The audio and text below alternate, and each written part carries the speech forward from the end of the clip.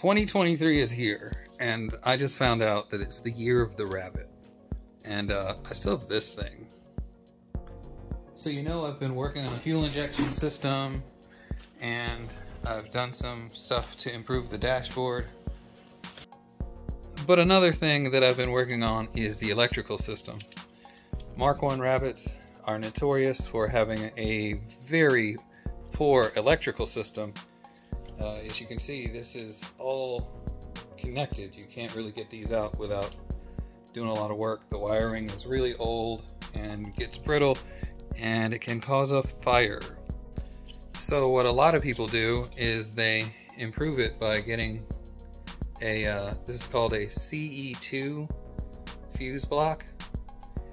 As you can tell, all of the connectors in the back are modular.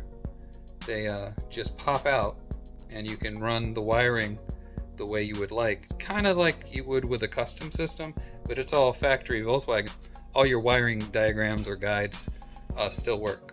This is what is in the Rabbit now. These are the different connector ends from the CE2 wiring system.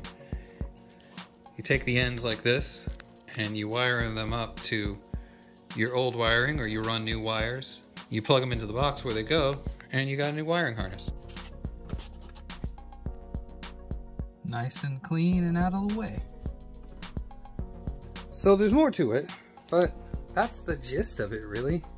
Just trying to get the wiring cleaned up and less flammable. That's one less concern to have when I'm on the road in the car.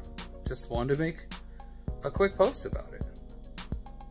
Better wiring harness. Don't forget my catchphrase.